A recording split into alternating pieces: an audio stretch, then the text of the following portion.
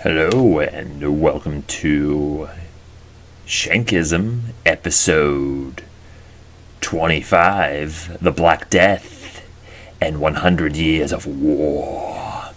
It's a very fitting time to be doing this episode on the plague, so let's get right into it. The plague and the 100 Years War is what you want to title your next section. All right, this is during the late Middle Ages, so we're roughly going from around 1250 AD range, 1300, probably more like 1300 to 1500. So we'll be talking about the Black Death, and the bubonic plague is the same. It's the same thing. So let's talk about it. So the deadly disease spreads by rats, but the fleas that were on the rats, to be more particular, to be more precise. As you see here, the rat carries the flea from China, Asia, into Europe. This all happened around 1346 to 1353 is when it kind of became really involved, like a 7 to 8 year period in Europe when it was at its most intense.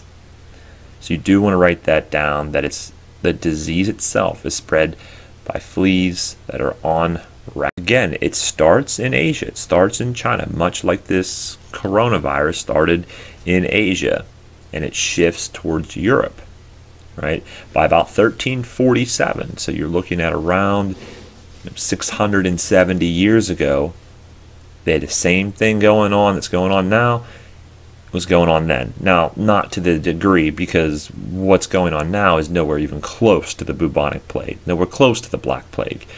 You know, this is epic proportions where they don't know what's going on. They don't know where it's coming from. It's killing 1/3 of the population, and quickly. It's very contagious. And science and medicine is not what it is now. There would be the plague doctors, as you'll see. Okay, they wear those masks, put up with herbs and so forth to kind of weed out the disease. They didn't know if it was airborne. They didn't know how you could exactly contract it, but that was the best method. And kind of when you saw this kind of meant someone's infected and someone's probably going to die. But I mean, the doctors would give you a better chance at living, but not much better. You know, some of their best methods would be to just let the blood out, like let the evil blood out. You know, so basically drain some of the blood. Origins and symptoms. So the plague gets its name from the black spots that appear on the skin, called Urinaceae pestis. The plague was most likely transmitted via fleas on a rat, coming from ships crossing the Black Sea. If you know where the Black Sea is at, hopping on board there and traveling to Europe. Being around rodents and things like that's not uncommon. This is something that would happen a lot. You'd be around rats, you'd be around animals consistently.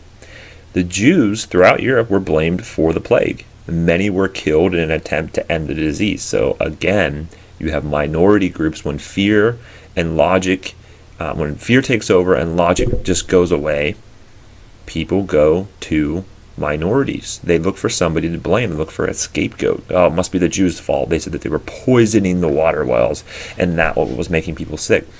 So they're wiping out sometimes whole, villages and communities of Jewish people because they thought that that would get rid of the disease. Many saw this as a punishment from God, that they had been bad, they had not been loyal and not been, going to church enough, and they saw that this is God punishing them. When the church was unable to stop the plague, many people lost faith in the church. People are looking for help. They're not really getting it from doctors. Doctors aren't that great at this point. As you can see, a plague doctor there. They're okay, but many people turn to the church, turn to the Pope. And, hey, save us, priest, save us, Pope, save us, bishops.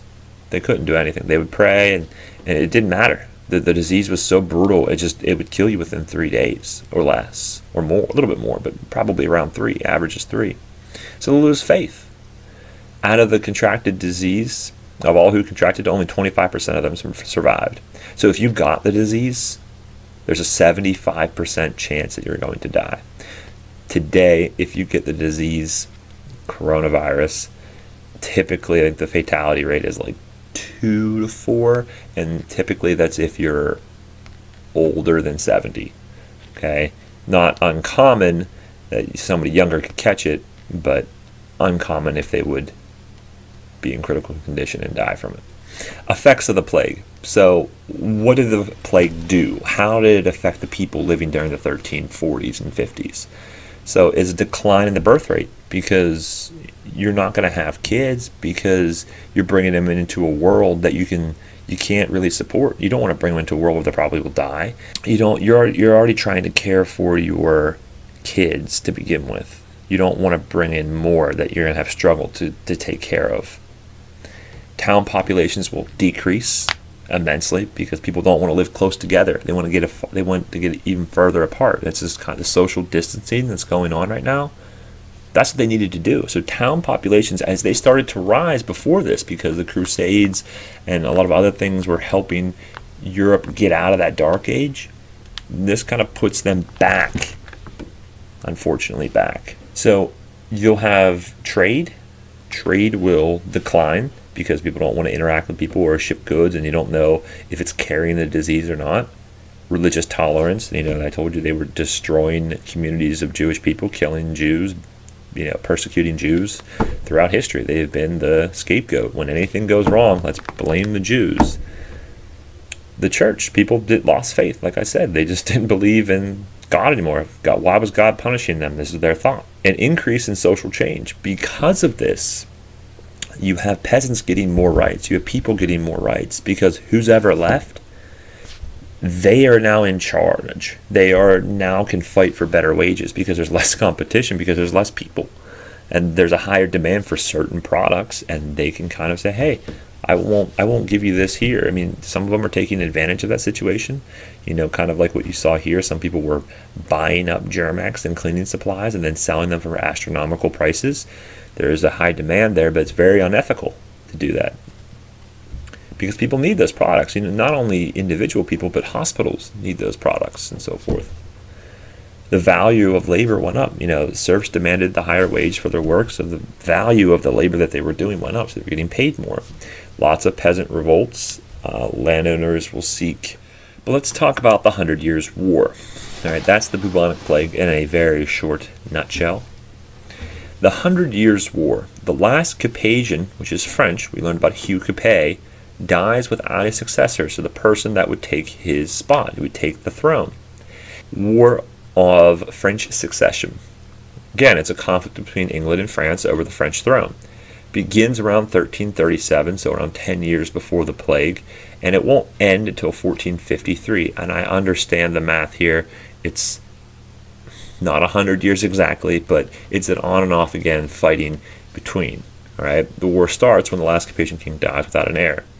The King of England claims a right to the throne. He is a distant nephew of the former king. Though England wins many battles, France will eventually win the war. That's important. So it's France versus England, and France will end up winning. But it didn't look like that, because England was winning many wars. Now, during the 100 Years' Warfare will change. Less focus on chivalry, so that, if you remember chivalry, the code of conduct for knights, a lot of times the knights in battle, they are so well armed, they wouldn't really die. They just basically would be subdued by another knight, and they would be going to fight another day. Right? There was a code of conduct between the two, if you were a French knight, if you were an English knight, and so forth. Right? That code of chivalry. Well, weapons of the period begin to reflect this, that they didn't care about chivalry anymore. They're like, whatever, a knight wouldn't throw sand in someone's eye in order to get the upper hand. It would be a formal combat. But times changed. Knights were not only soldiers on the battlefield. So now it's not just knights fighting. These are peasants that are being trained to fight as well. So now you have a huge population of foot soldiers. But you don't also just want foot soldiers, you want also archers. And there's a specific kind of archer, which you'll see here. The big battle here is the Battle of Agincourt in 1415. It's a very famous battle of the 100 Years' War. Henry V leads his outnumbered troops to victory. Right? Henry's an English king, so the English win this. All right. Treaty of Troyes is supposed to end the war after Charles VI dies. Is the longbow. As you see in the top portion there, they start using the longbow. This is what I mean by the battles change. So this longbow is about 6 feet tall. So it's about as tall as I am. All right. And you can shoot at long distances. It took years of training to do this, years of training and practice to become a longbowman. And it was seen as cowardly. It was seen as, violating the code of chivalry, because, you have knights that are just standing there, and all of a sudden an arrow pierces their chest and goes right through their chest plate. Most of the arrows, because there's such force behind it, would pierce anybody's armor. And the knights, the French knights, were incredibly upset about this. This English longbow. They thought that the English were cowards, especially the ones that have these longbows. So when the French would catch these English longbowmen, maybe imprison them, they would cut off a particular finger. Okay, your middle finger.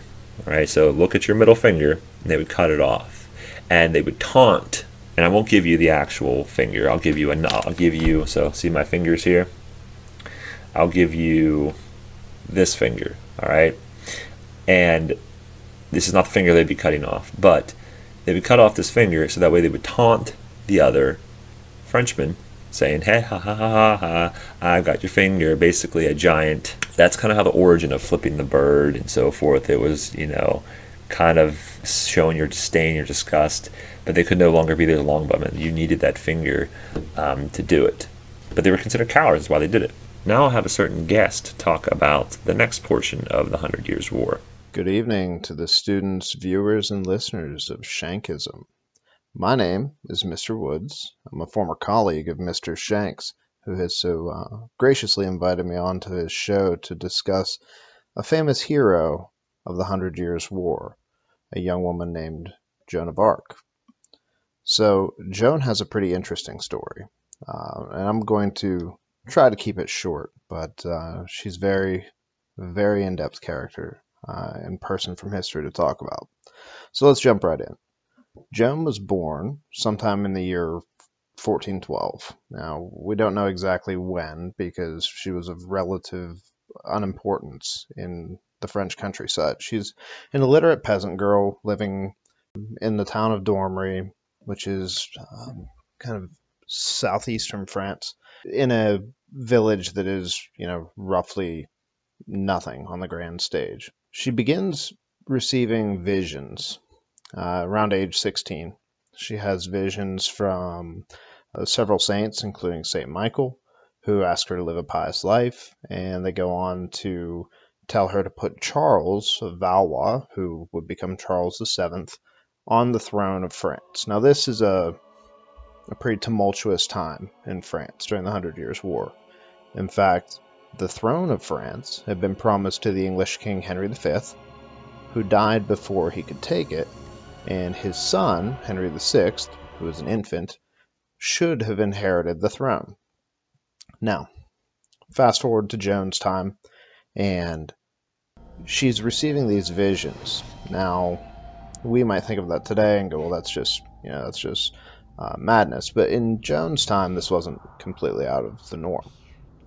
So Joan follows up on these visions, and she goes to Chinon, which is the location of the king, or of Charles Valois at that point.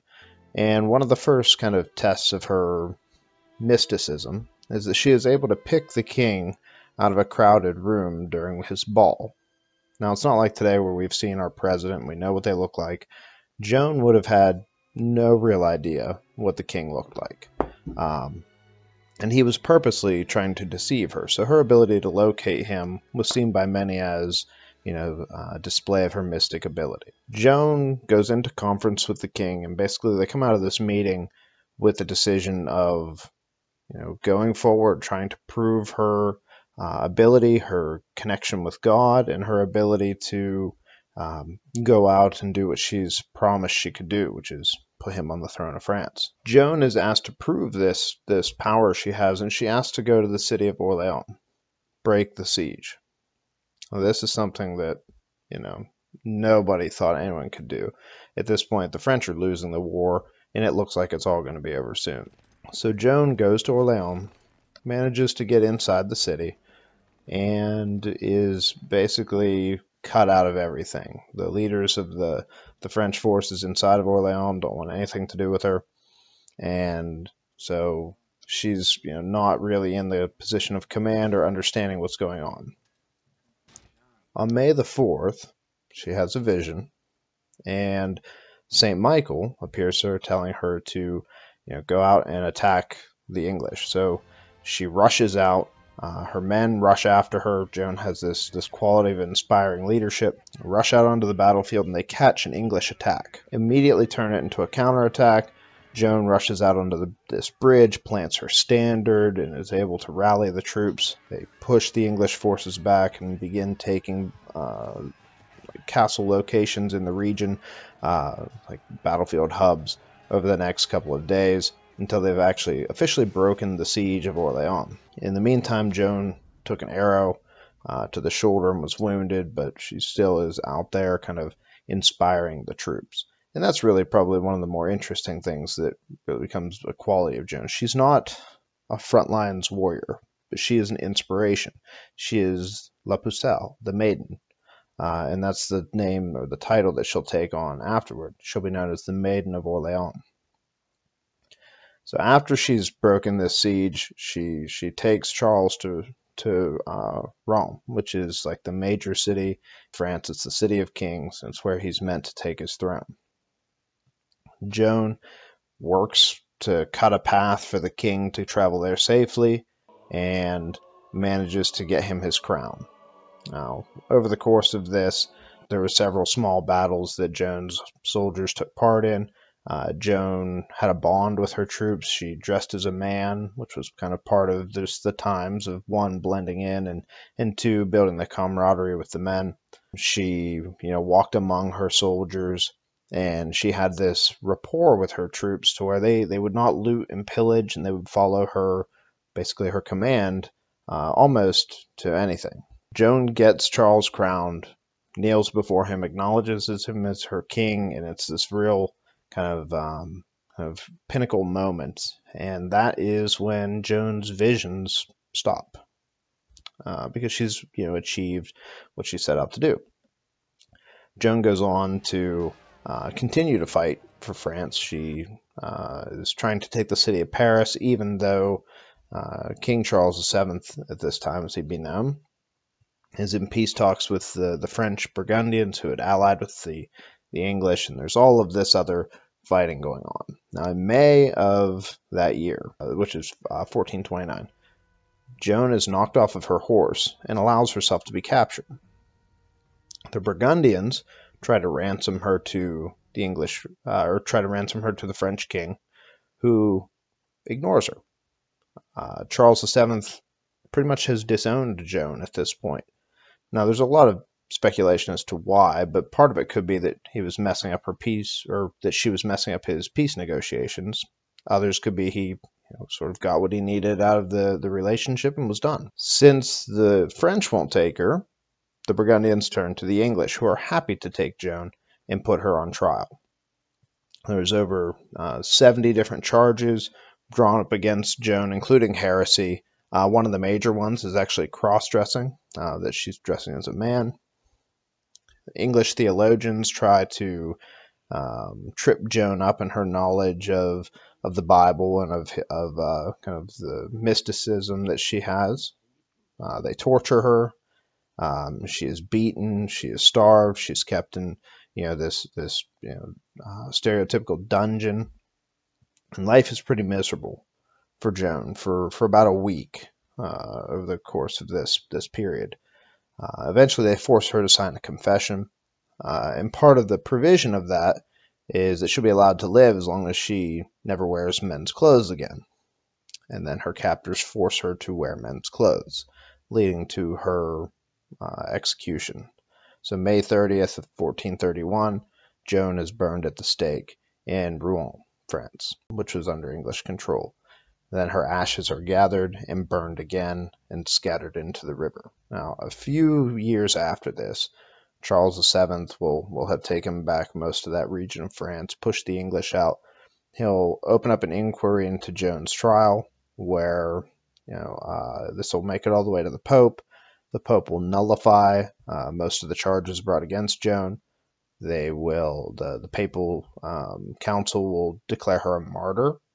And in May of 1920, so we're talking almost 500 years later, but in May of 1920, Joan is canonized by Pope Benedict the 15th as a saint. So Joan goes from one end of the spectrum to the other, from being a heretic to a saint.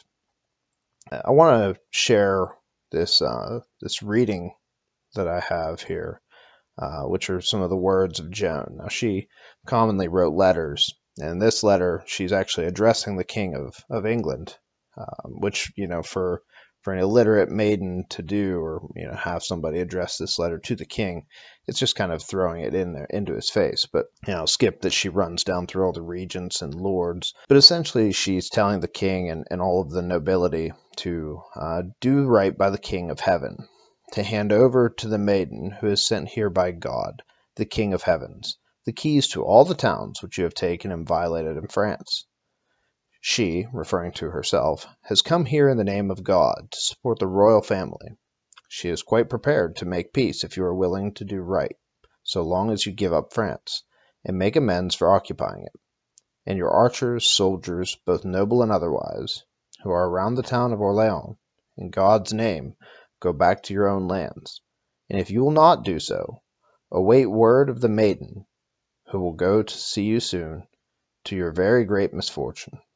O King of England, if you do not do so, I am a commander, and wherever I come across your troops in France, I shall make them go, whether willingly or unwillingly. If they do not obey, I will have them wiped out. I am sent here for the God, the King of Heaven, an eye for an eye, to drive you entirely from France. Those bold words for at that point, like a 17-year-old girl to address the King of England. So, in closing, Joan is this remarkable person for her time because she's exercising power outside of her field of influence, and she's really able to turn the tide of France, and even today she's a national hero in France. So it just goes to show you, I suppose, that with the right amount of will and effort, you really can do anything. So this has been Mr. Woods. I'm glad that Mr. Shank invited me on his show, and I hope to speak to you all again soon. The effects of the war.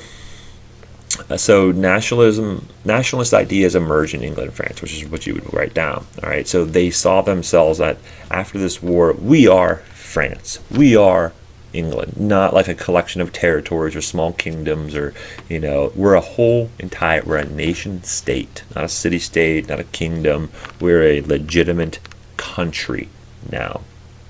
The English enter a period called the War of the Roses. So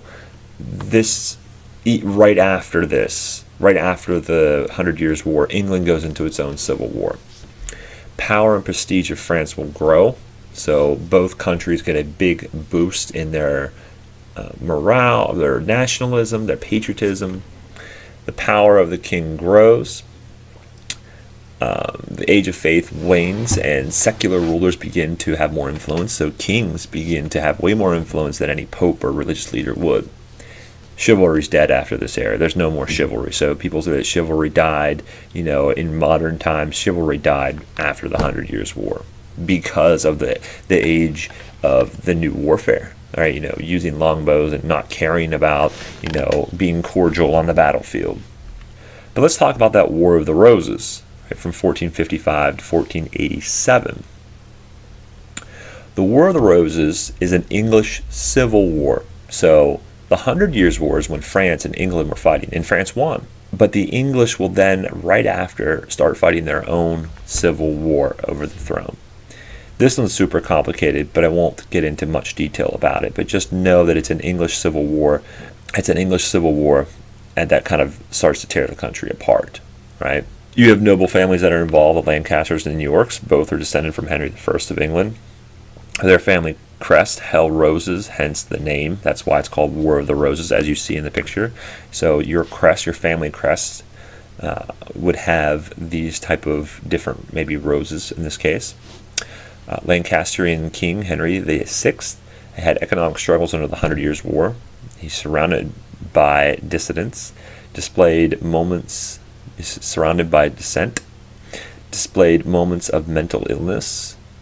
Civil disagreements, lords and private armies are all set up. The Duke of York becomes King Edward VI, passes his son, Edward V.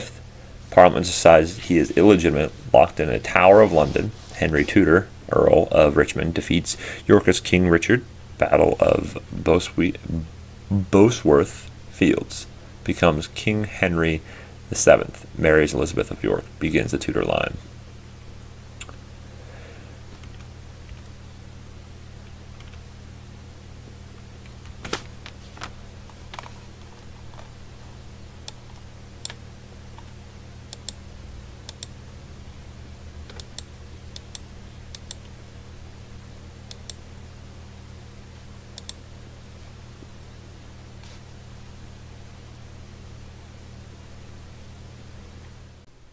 This has been episode 25 of Shankism, the Black Death in 100 Years of War. Stay safe out there.